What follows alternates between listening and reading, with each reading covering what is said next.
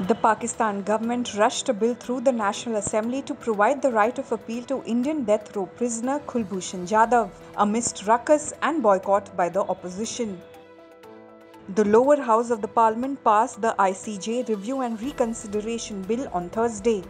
The bill is aimed at allowing Jadhav to have consular access in line with International Court of Justice verdict. Jadhav was sentenced to death by a Pakistani military court on charges of espionage and terrorism in April 2017.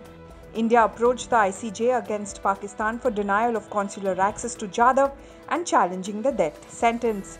ICJ ruled in July 2019 that Pakistan must undertake an effective review and reconsideration of the conviction and sentence of Jadhav, and also grant consular access to India without further delay.